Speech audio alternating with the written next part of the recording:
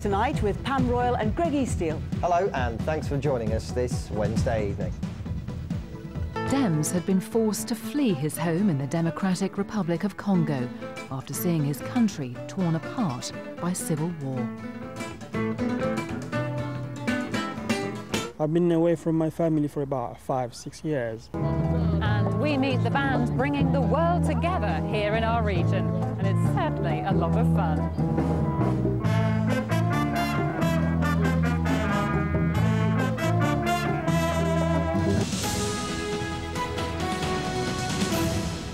Drums, keyboards, guitars and a rousing brass section. The band Sosnak has become a well-known sight on the region's streets. But Sosnak is about more than good music and having fun. Some of its members are coming to terms with a traumatic past for them. Being part of the band has marked a new beginning. Helen Ford has this special report.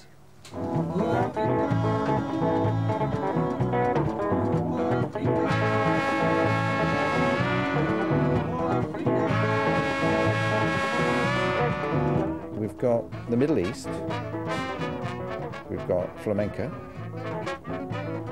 and then we've got the Celtic influence, and then of course the Latin, calypso and African influences. This is Sosnak. The band is based on Tyneside, but its music spans the globe. With just a few notes, the audience is taken on a musical journey. The crowd are clearly loving it, but as well as being entertaining, Sosnak has another role. It acts as a sort of musical home for people who've come to this area from all over the world.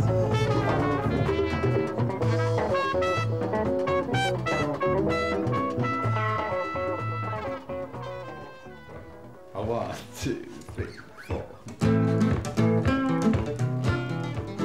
Sosnak was founded by Paul MISKIN, and the band is his passion.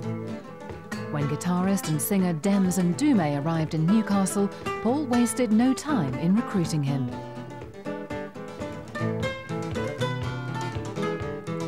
Dems had been forced to flee his home in the Democratic Republic of Congo after seeing his country torn apart by civil war. I've been away from my family for about 5-6 years. It's not easy, just living by yourself, far away from your country, when you know in your country the situation is not good.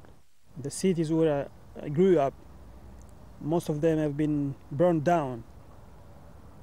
And I always dream about my country, about my people, about death, about wars, about bullets, about bombs.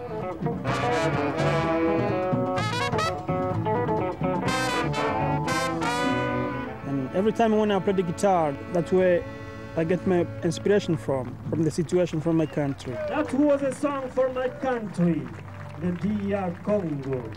5 million of my people have just been killed. Just like this, because they were Congolese. Sorry, guys. Sosnak is constantly evolving as members come and go, and the band has just released an album. When I was in my country, I had a good job. I received my salary at the end of the month. What has happened that's interesting in Newcastle in the last few years is the input of different cultures has gone up several notches. We've had a massive influx of people, and now many, many Africans in the city, and I feel the improvement. You know, not just Dems, he's the biggest improvement for me, obviously.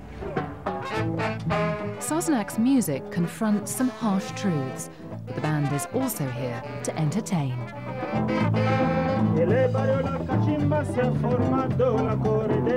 Well, we like people to just sort of go wild and leap about. That's important. You know, forget yourself, have fun.